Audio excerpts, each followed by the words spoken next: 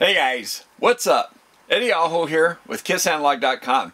Alright, today we're talking counterfeit parts. I'm going to show you some pictures of what some good and bad parts might look like. Well, at least my good parts. I'll show you what they look like and how I believe that you're pretty safe if you find these kind of parts. I'm going to show you what to look for.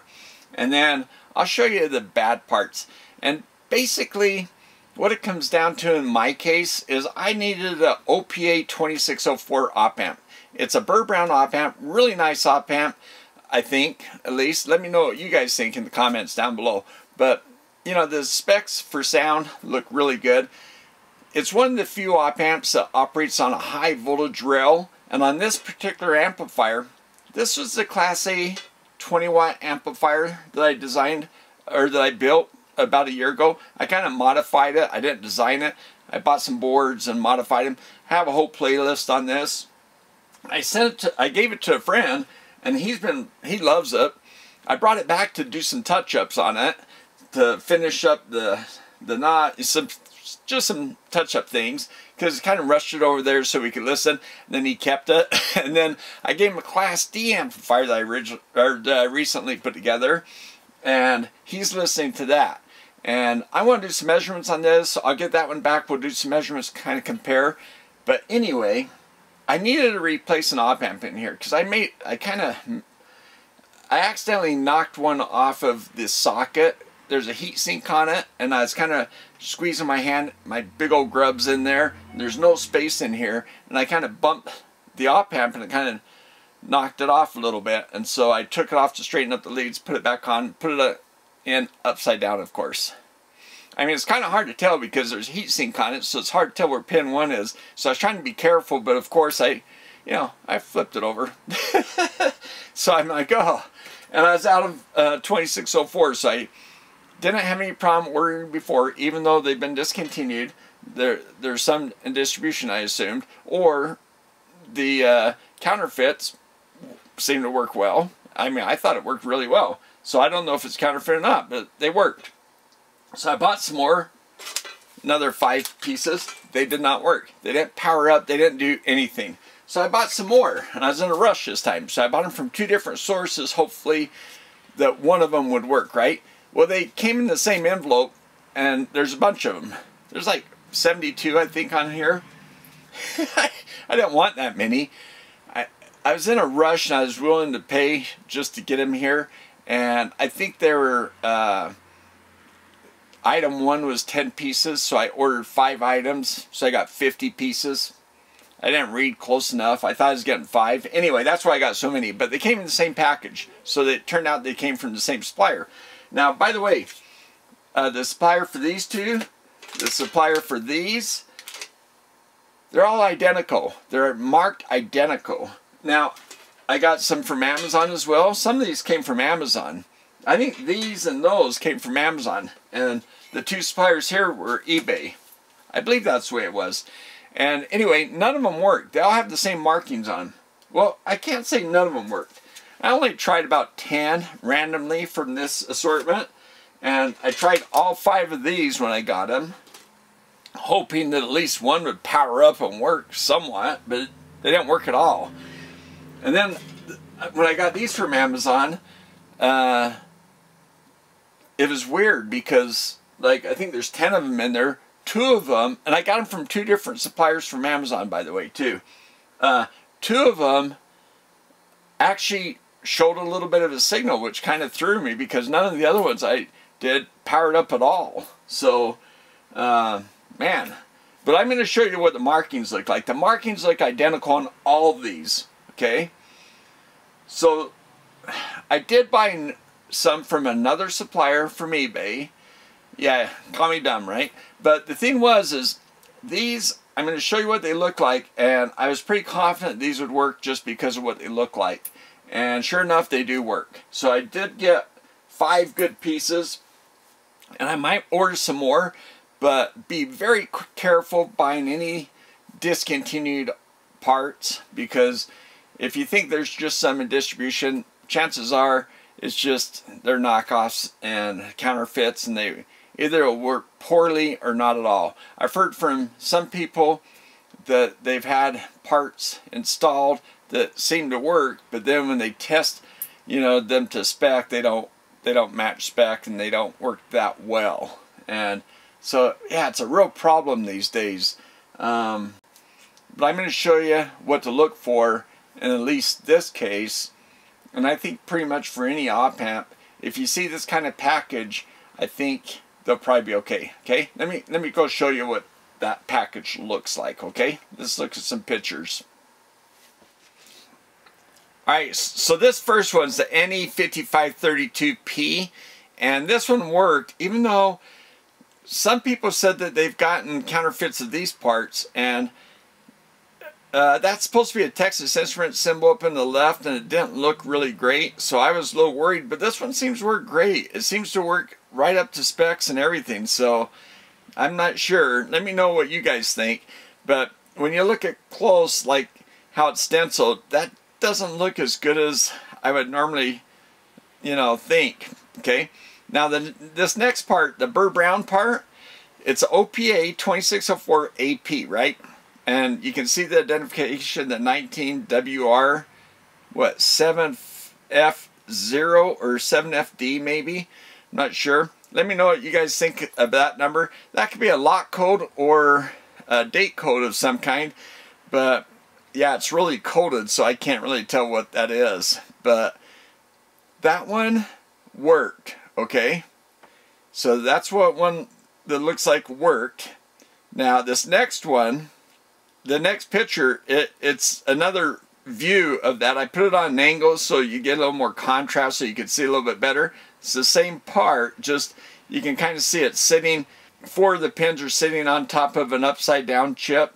That's what is the top of the picture. So it's just kind of putting it on an angle so we could see it in a different light. Okay, now this part, obviously different, right?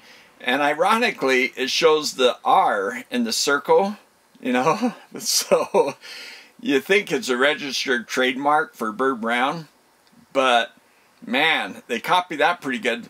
But that Burr-Brown and that block around it, I don't know if I've seen that before, but these are bad. So if you see that, and see that 43 AGF KM, totally different type of code, right?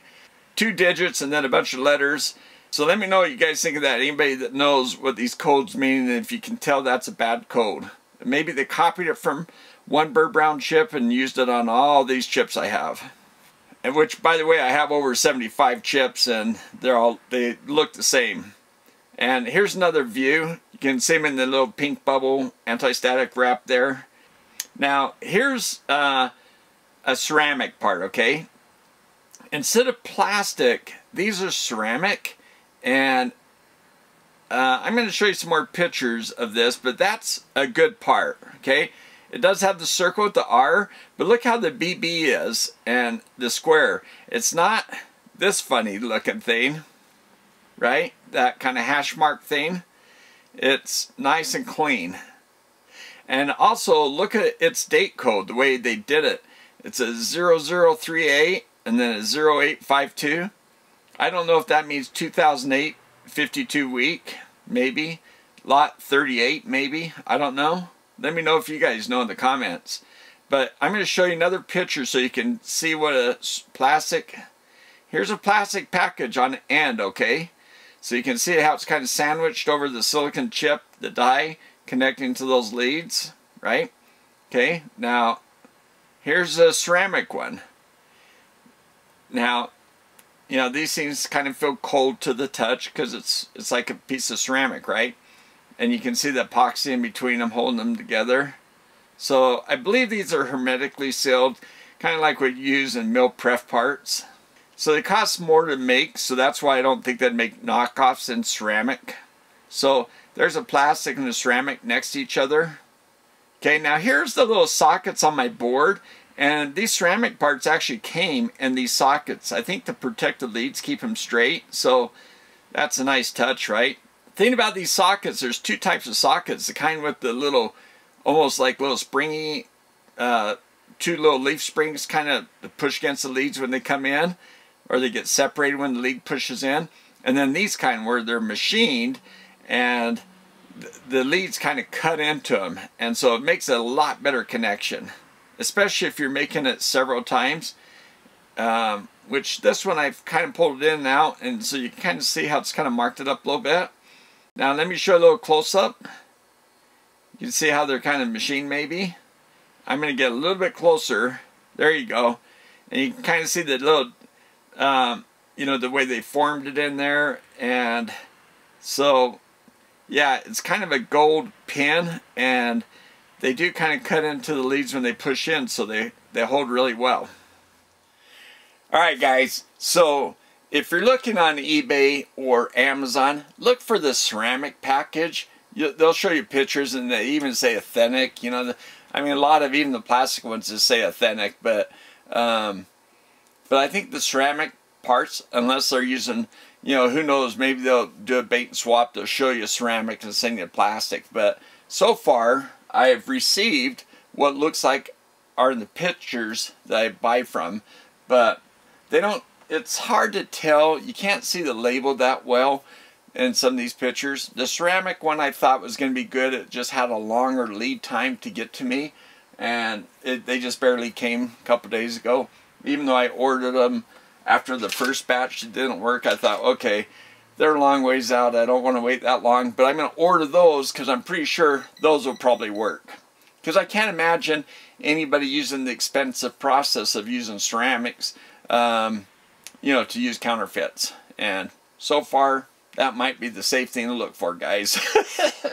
So let me know your, you know, nightmares or what you've ran into as far as counterfeits. Whenever you find a counterfeit, you know, comment, let us know. Come back to this video, comment on it, so we can have a running tally of what to watch out for and stay away from. This world of counterfeits, not good. So yeah, let's try to protect each other, and let's stay away from them.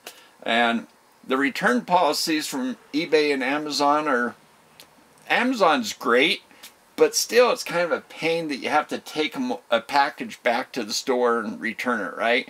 And meanwhile, you missed out on time, and now you got to spend more time returning it, and they have to receive it before you get your refund. So it's kind of a pain. eBay, it's a little bit more of a pain. You have to wait. You know, you put in for a refund, and then you have to wait for them to approve it. And so I got to check today to see if it's been approved. I don't think I've seen an approval notice yet. It's been a few days, so I don't know how long it takes to get approved on an eBay thing to return items. I have not given them negative reviews yet because I wanted to give them a chance to respond, but I'm going to follow up with some negative reviews for sure, because I want to protect other people from buying these things. And I'm going to go to Amazon too, and also I'm going to go to eBay and Amazon and say, hey, why aren't you guys doing something to try to protect people? Like, the return policy is great, you know, at least from Amazon, but come on, let's filter out these vendors that are giving us junk parts. Let's put a stop to it. If it costs them money to make parts they can't sell, maybe they'll stop making them. I don't know. I don't mind buying counterfeits if they work as good as the real ones, but I'd rather buy them for the company. But, you know, in the case like this where they've stopped making them, and they stopped making them, I think the reason why, by the way, not because it's a bad part, but because those high voltage rails, you can put some power out, and when you have two of those guys in a package, you can actually overheat the package, and that's why I put the heat sinks on them, and because they do kind of warm up. So I think that's why they stopped making them. But anyway, the 604s are still out there, the OPA2604s. Two of those do the same thing, and there are some packages where people have taken two OpAmps to one. There's none for the 2604, so I think I'll make one of those. Let me know what you guys think. Comments below. Thanks for watching, guys. And 2 thumbs up to my patrons. Really appreciate you guys. And for hitting the thank you button down below. That's awesome. And this weekend, I'm going to turn on my memberships. Finally. I just had... Hey, give me comments down below on this membership thing.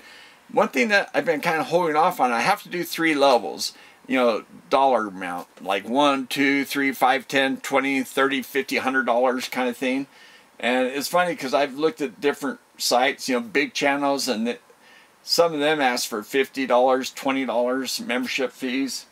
I mean, some are kind of crazy high. But anyway, let me know what you guys think. At each level, I have to offer something.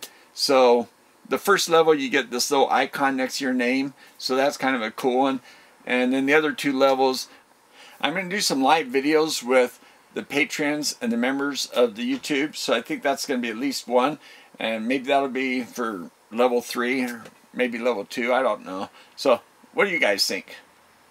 What sounds fair? I'd like to know. I'm happy to hear. Because I've been kind of trying to figure this out so that I can turn it on. And I've kind of been waiting too long to figure this stuff out. Ay, ay, ay. All right, thanks for watching, guys. We'll see you next time.